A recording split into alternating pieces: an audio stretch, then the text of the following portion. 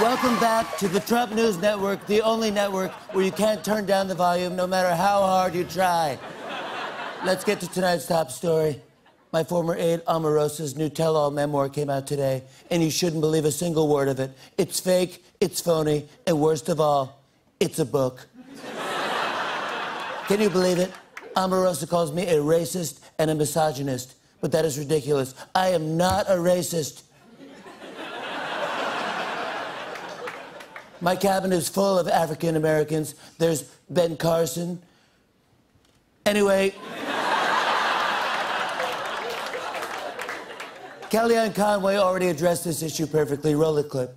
Omarosa was the most prominent, high-level African American serving in the West Wing on President Trump's staff. Who now is that person? African American? Yes. We have Jerron, who's done a fabulous job and very involved. Yeah, we have Jerron. Everyone knows who Jerron is. He's so involved, I even know his full name. It's Jerron James. That's right, Jerron James. I know it sounds like LeBron James, but Jerron is way better, and he's going to fit in great with our newest hire, Jarmello Anthony. Look, folks, what I'm saying is that wacky Omarosa is a total liar. I mean, in her book, she says she once walked in on me eating paper. I had never eaten paper, unless you count when the receipt was stuck to my Big Mac. She also says I have a tanning bed in the White House. Of course I do. What, am I supposed to sleep on a tanning futon? I'm the president. And now Omarosa says she has secret recordings of me, but two can play at that game. Because I've been secretly recording things, too. I even taped a recent meeting I had with Vladimir Putin. I hid my phone right under the table. Listen to this.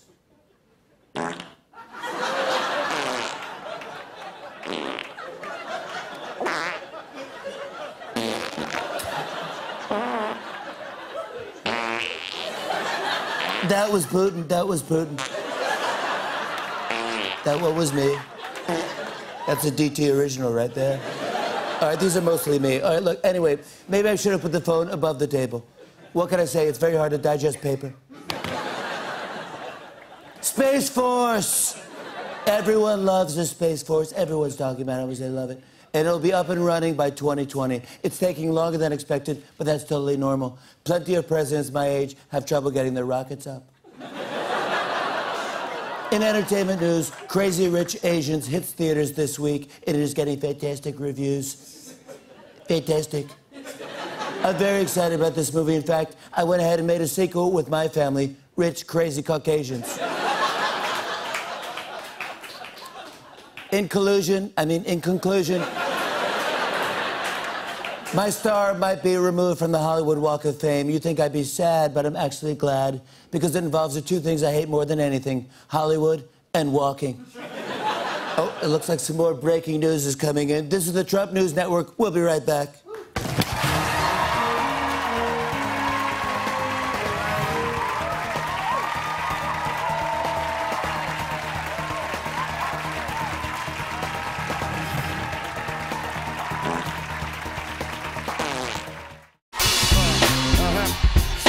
On and on. I said, and it's on and on and